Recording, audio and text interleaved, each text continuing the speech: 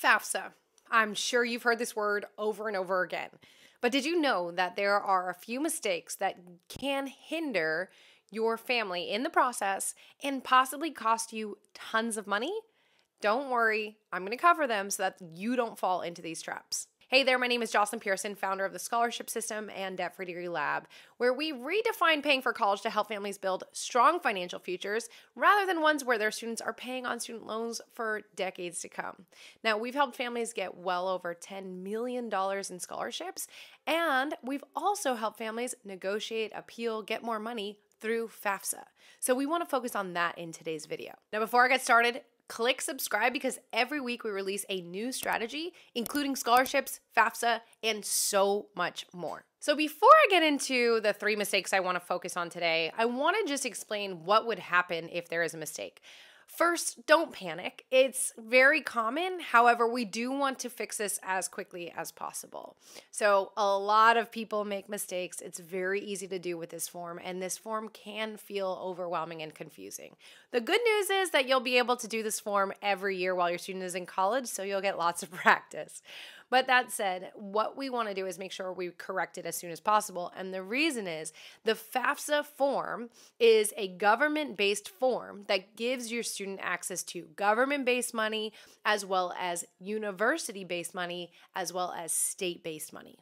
Now, I have an entire FAFSA playlist where you can learn all the nitty-gritty details about FAFSA. So we'll link to that in the description. Make sure you check it out after today's video.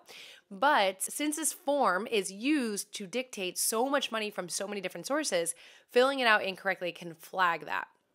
So if you're flagged because something looks off or looks odd or numbers don't match something, then it pauses the institution from awarding that financial aid. In some situations, the aid is first come, first serve. So the longer we take to get it corrected, the longer it takes to get the correct numbers submitted and finalized, the longer it takes to get our award letter, and sometimes that could mean that we miss out on money. So this is why it is so important to make sure that we avoid these mistakes or correct them as soon as possible. Okay, without further ado, let's go ahead and dive in.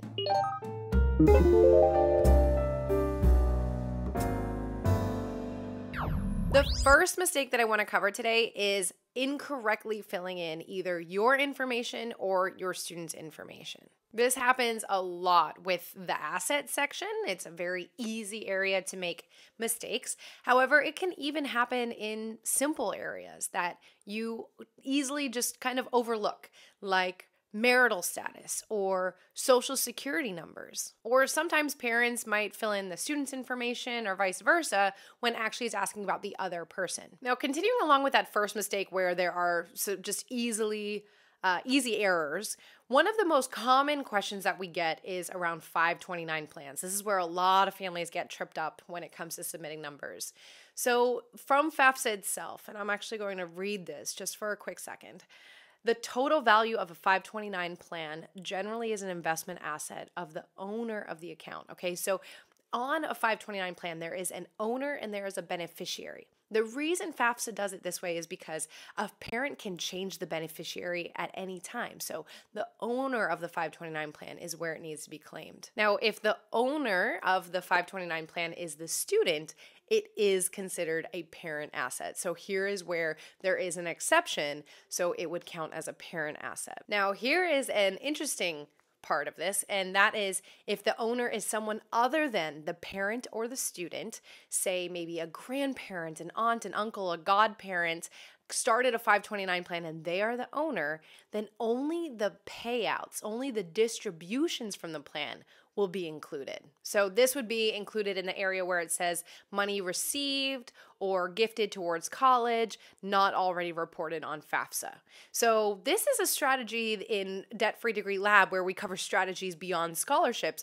This is one of those strategies that we teach families around if we can have, say, a grandparent hold the 529 money until the end, or and if we can avoid distributions, then this could be a trick to minimize our number on FAFSA, which is called an EFC, our expected family contribution, and hopefully maximize financial aid. So this is a benefit. Now, comment below, does your family have a 529 plan?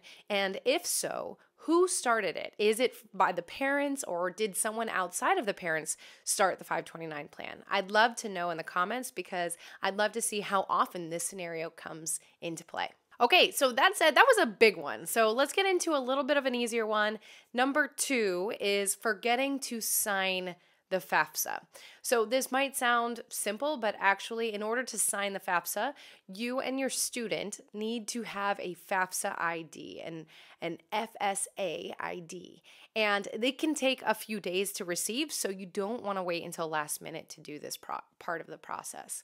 But that said, both you, the parent, and the student have to sign FAFSA in order to submit it. Otherwise, it will be considered incomplete, and therefore will run into the same errors or issues I mentioned earlier, where it could delay that financial aid award letter and possibly have your student miss out on money. Now, the one exception to this is if a student is independent, then they're the only ones that need to sign this. But in most cases, students are not considered independent. Okay, now the third one is the most important, and that is not submitting FAFSA. We have seen so many stories where a coworker, an uncle, or a friend of the family told the family that, oh, don't bother submitting FAFSA, you won't get anything anyway. And the thing is that I've seen one family specifically comes to mind, actually two. One family missed out on $17,000 per year because of that advice. And I know another student, they missed the deadline for submitting FAFSA because they were dragging their feet on, do we want to do it, do we not? And they missed out on $40,000 per year. This can be a huge mistake. So I always tell our families in the scholarship system and at Free Degree Lab, always submit FAFSA. And to go off of that, like I mentioned earlier, it's every single year while your student is in college. So you want to do it all the way until their final school year in college, until they're graduating, because every year your financial situation changes.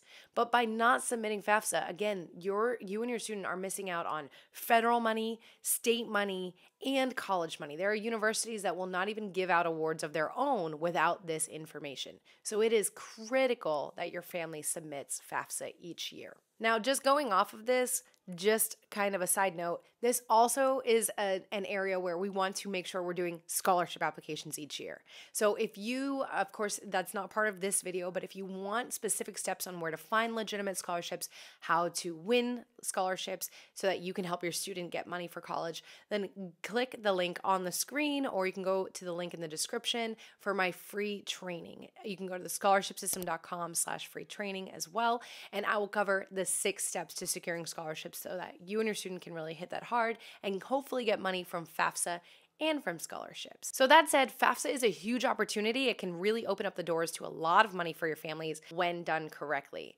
So again, the biggest tip here is to make sure that we're following instructions, we submit things correctly, and if we make errors, fix them as quickly as possible. Now, don't forget to register for that free training I mentioned. You can find all the links, including the FAFSA playlist I mentioned, the free scholarship training, in the description below. And also make sure you hit subscribe, because every week there's a new strategy on completely different topics to help you and your student get your student through college with as little debt as possible.